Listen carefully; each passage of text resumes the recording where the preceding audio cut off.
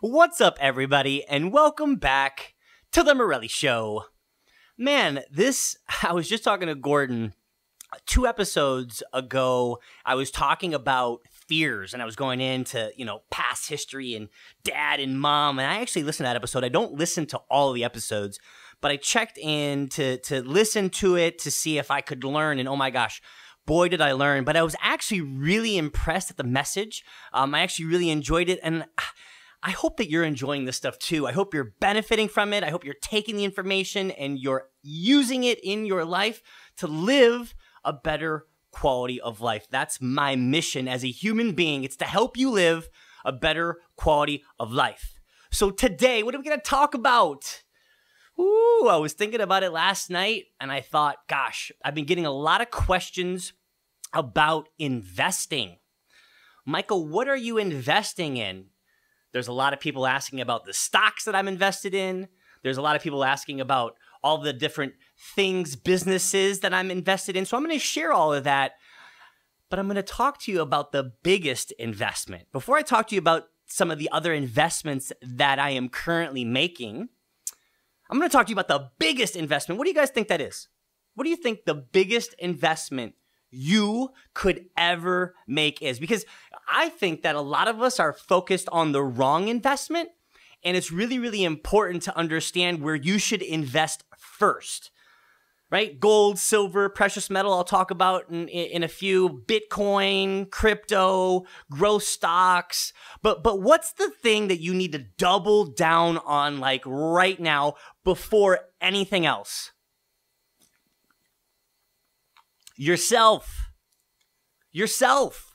How are you investing in yourself, in your self-development, right? There's no investment that you can make like the one on yourself that's going to have a bigger impact. It's just not going to happen. So it's first and most important to invest in yourself. What books are you reading? What mentors do you have in your life? What environments are you putting yourself into so that you can grow as a human being? Because here's what's going to happen. You're going to develop skills. Your mindset's going to become sharper. You're going to become less attached to your emotional triggers and your past conditioning. And all of these things, right, are going to allow you to become better. Better at what? Better at the game of life. Right? We're all playing this game. Some of us go to work and play this game. Some of us work for ourselves and play this game, but all of us earn a living, right? And so if we're talking about investing in yourself, it's investing in yourself. It's developing skills, a sharper mindset, better routines, habits, so that you can be more productive, more successful. So what? You can live a better quality of life. And I'll tell you something, as you invest in yourself, you're also going to develop a level of confidence. A new level of confidence, a confidence that is indescribable for a lot of people in this moment because they haven't done the work to grow, to get to a place where like, oh my gosh, right? I look back on all of the things that I've done, the work that I've done, the mentors, the people I've hung around, the different certifications that I've gone to, all of the different events. I look at all of that and I look at who I was at 31 years old, right? Addicted to cocaine, going through divorce, going through bankruptcy, like chaos, right? So caught up in my emotions, in my past conditioning, like so distraught. And I look at today and I say, gosh, if I wouldn't have taken most of my time and money and invested in myself, no matter how good the investments are, it's still not as good as investing in yourself. So what skills are you learning right now?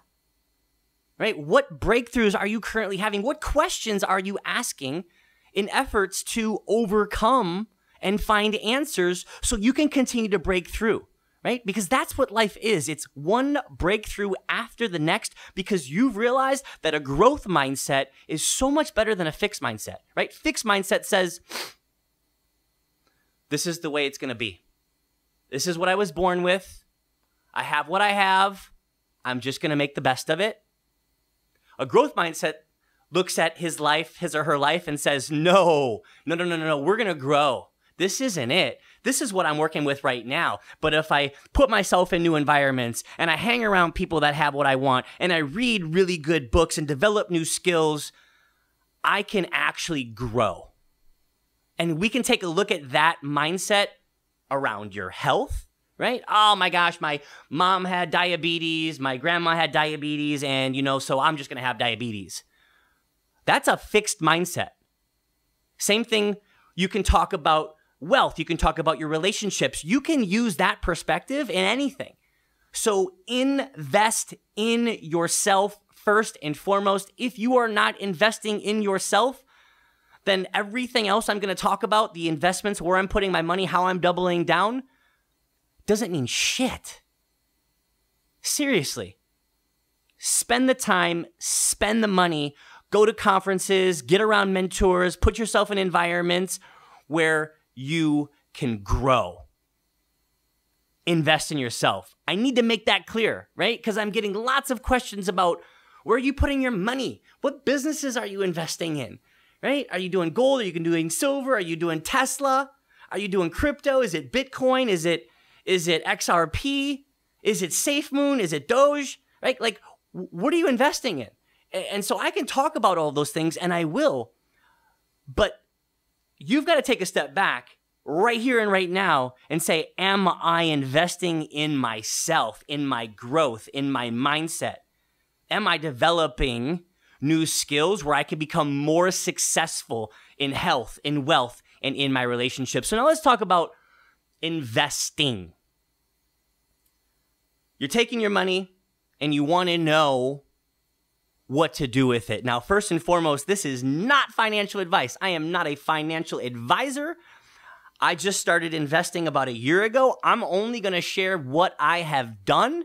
And the truth is I've made some and I've lost some. I will say the biggest lesson since I started investing back last March is patience. Patience. And I talk about patience, and I did a live inside one of my groups talking about patience. Sidebar here, my grandpa. This is the one thing my grandpa always talked about. Michael, you got to have patience. And at the time, right, 15, 16, I had no comprehension of what he actually meant. I'm just like, okay, patience. Yeah, you got to be patient, right? In the moment, I didn't think about it. But now looking back, this was the one thing he ingrained in me. Patience. You got to have patience. As parents, we know how important patience is, right? In business, entrepreneurs who have gone through, the catastrophes of bankruptcy and bouncing back and forth, like, you have to have patience. If you're building a great physique and great health, again, you know how important patience is. So when my grandpa said patience, and that was like at the forefront of everything, I realize now how important it is, because I got my ass kicked a couple of times with investing, pulled my money out too fast, right? Not patient enough. And so if I look at investing, right, the first thing that I now ask myself is am I looking for a short-term win here, a short-term gain, right? Because short-term gains, quick short-term gains come with quick short-term losses, right? So you have to go into this with a mindset that assesses where you're at and what you're looking for, right? So are you looking for a short-term gain because you want to pull cash out and live on it and, pay off a credit card or pay your rent with it, right? That's really, really risky. And I know there's a lot of successful day traders that are doing that, but they have a ton of experience. That's risky. You're looking at more longer term investing? Well, I think that it's still risky, but I think that risk is far better to take than leaving your money in cash, right? If we look at what's going on with cash is dead. It's no secret. Cash is dead. They just keep printing it. I mean, pretty soon, right? Like, that's confetti. So to hang on to cash right now while they print, I think, like $120 billion a month. Like, if you think about that and you think about the cash supply, you can basically run some math and say, my cash is depreciating by 1 to 2% every single month. Every single month. That's like 15 to 20% over the year, where just if you keep cash in the bank without earning interest, you're going backwards 15%. That's crazy. Don't hang on to your cash. I've got no cash. The only cash that I have is the cash that I need to live on. And I'll tell you, right now, I am living well below my means. Well below my means. Moved out of my house, sold my G-Wagon. I am living so far below my means that finally, for once, I feel like I'm in control. I feel like I'm in control. And so, to just recap here, are you looking for short-term gains? Are you looking for long-term gains? Right? Are you looking to protect your assets? Like, all of these things need to be taken into consideration. So I think short-term is very challenging, and I would not advise anyone who's just beginning to go in short-term looking to make a little money every single day, like buy, sell, buy, sell, buy, sell. I think that is a recipe for disaster unless you've got some money saved. You're going to take a course. I think, there's Ricky Gutierrez. There's a couple of really, really good people who teach day trading. Unless you're going to really go through that and you're going to start with, cents, dollars and cents to learn it, I would not stick any significant money in trying to effectively day trade. Not in these markets. It's up, it's down. Yellen gets on TV and she talks about increasing taxes, and the next thing you know, the market drops 5 points. Like, it is just too volatile right now to engage, in my opinion. Now, what am I doing in the market? I'm looking at growth stocks. I've got a handful of stocks that I love that are just post-SPAC. And I've looked at their numbers, I've looked at their industries, I've looked at their competition. Like, one of them is NIO. It's a Chinese car manufacturer, they make electric vehicles. I think that is a stud of a company, right? I think that is just, that right there to me is like, okay, cool, it may go up, it may go down, but I'm looking at, 5 years, what does that stock look like comparatively to like a Tesla who's, 550, 600, 650 recently. I think those are smart investments. I think, Fubo, F-U-B-O, it's a streaming company, another, it's like an HBO, another really, really good company with a lot of growth. I look at DM, which is in 3D printing. I know that that's the future. So for me, if I'm looking at stocks, I'm looking at investing longer term, and I'm looking at investing in growth stocks, stocks that are early stage but have huge upside potential, have great management, have great PR, have a great business model, potentially are a first mover in the space. STEM, S-T-E-M. That's a company that's in AI storage. I love them, right? So this is what I'm looking at, and I am putting my money in, and that's it, right? Like, I'm not putting my money in with the expectation that I'm going to take it out tomorrow or next week or next month. These are longer term plays. Now, I will say this. This is all new to me, right? As I said, I would spend tomorrow's money today. Like, up until maybe just like, oh gosh, a couple years ago, a year ago, I would spend tomorrow's money today. It was all about, spending, buying things, the material world. I've shared that story with you guys. So it wasn't up until like last March where I started to get really smart with my money. And I'll tell you, it's the best decision ever. I would much rather have solid investments, great security, than brand new shoes, more clothes, nights out at the bar, bottle service, flamboyant cars. Like, now, if you can have both, awesome, right? I haven't got there yet. I can't have both. I can't have 3 cars and 3 supercars in my garage plus all of my investments, right? So I'm going to take care of, and I realized this. I thought, right, happiness was the 3 cars and the big house and bottle service and girls and watches and clothes and limited edition Yeezys. I thought that that's what happiness was, and I was lied to. What I realized now, being on the other side of it, is that true happiness, as we're talking about the financial pillar, the wealth pillar, comes from security. It comes from having passive money take care of those things. It comes from having paid off credit cards and very little debt and living well below your means. And for once, like no credit card debt, right? I'm living so far below my means. And it feels so damn good. In fact, my mindset wants to keep me in that other space, and I have to like pull myself out of it because I'm not there anymore. And I've almost got to like remind myself like, Michael, you're not fucking there anymore. You don't have to worry, dude. And so back to investments. What else am I invested in? So a year ago, I made a really good decision. Last March, 2020, I bought a ton of precious metal. I bought a ton of gold and silver. I think I bought silver at like $11, $12, $13 an ounce. I bought a couple thousand ounces. And then I bought gold, and gold was like 1,700, 17 and change. I bought a ton of gold, a ton of silver, precious metal. Now you send it to, off to storage in Vegas and they take care of it. Now the good thing, or the great thing, is that you can borrow against precious metal. So here's my thought process in this. And I've already made, I don't know how much I've made, but if I bought it at 17, right, it's like 19 and change now. So a couple $100 an ounce there. I've more than doubled my money on the silver. And if we look at like the trajectory of precious metal based on inflation, based on how much, money the government continues to print, I mean, it's set up pretty nicely. Now, here's the amazing thing that I want to share. I put all of my money or my precious metal in storage, and I borrowed against it. And the fee to borrow against it, I think, is less than what it's going to appreciate year over year. So it's almost like you've got some free money to work with. Now, what do you do with the free money?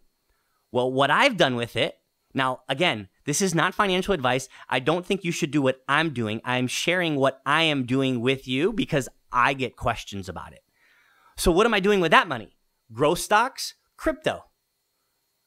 I've been buying Bitcoin. Every time it goes to the low 30s, I'm buying more. I'm buying more. I'm buying more. Now, when I say I'm buying more, I'm not buying hundreds of thousands of dollars. I don't have that kind of capital.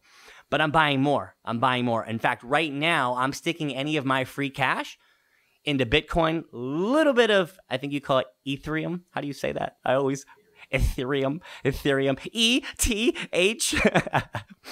But Bitcoin for me, as I'm researching it, as I'm listening to the pioneers, because in my mind, I'm like late. I got friends that were in for pennies, who have just become millionaires and in some cases billionaires because of crypto. Now, it's very speculative.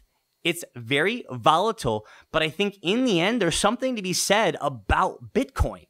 And I'm curious to know, like, as you're following me, drop me a message on one of the social media platforms and let me know, like, are you invested in Bitcoin? I know the last stat I heard, as of right now, 10% of Americans have some money in crypto. I can't remember if it's some money in Bitcoin or if it's just crypto as a whole.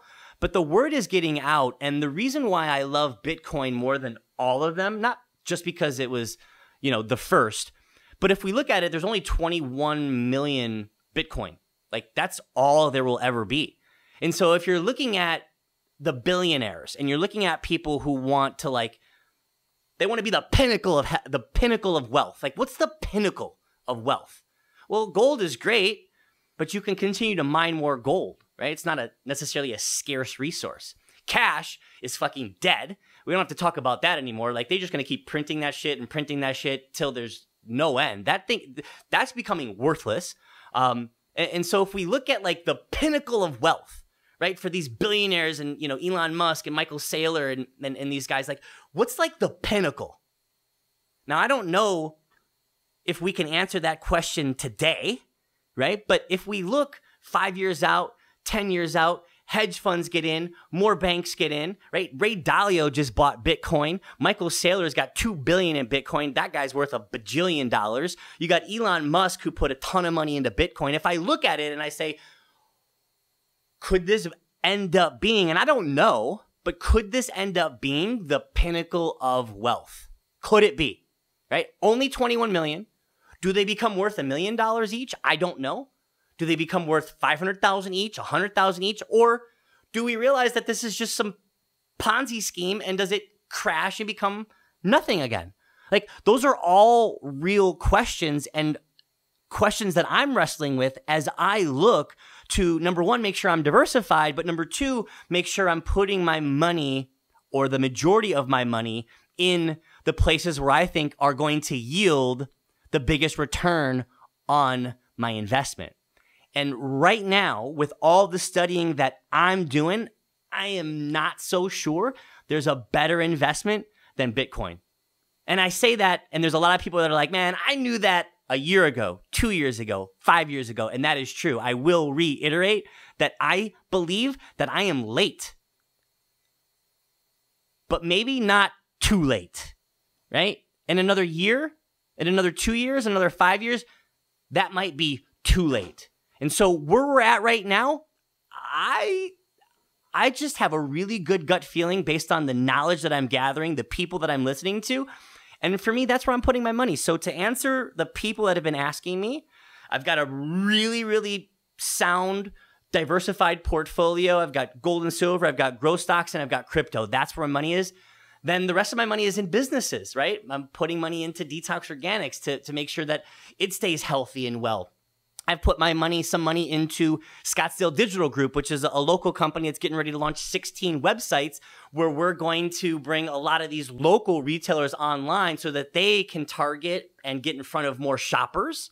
What else? That's about it. And then I continue to double down. Now, as I'm sharing this with you, I'm realizing that I'm not investing in myself enough right now, meaning I probably need to get out and go to a convention.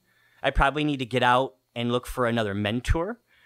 So there's some things as I'm sharing with you guys that I need to come back around to and take my own advice here, because I need to start growing exponentially more.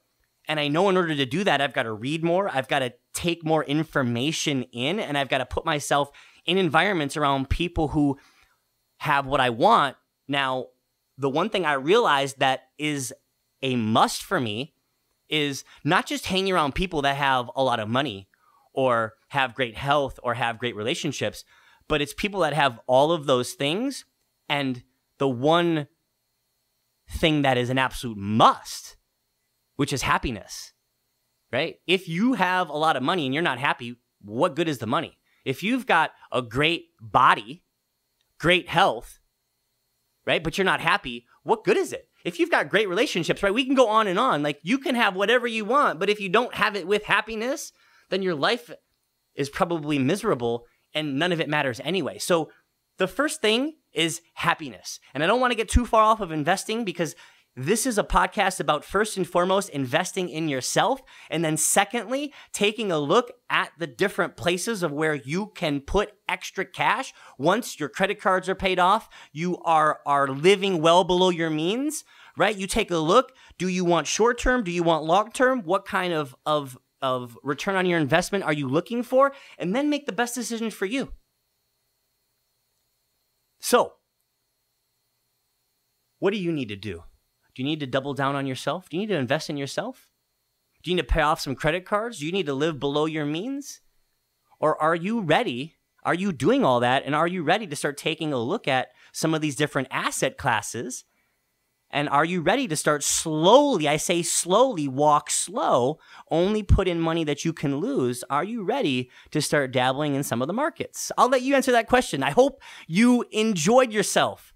I love this podcast. I love talking about these things. Don't forget to leave me a review. I would love, love, love it. I read them all, and I'm excited to hear what you think about this episode. Take care, guys. Have a great rest of your day.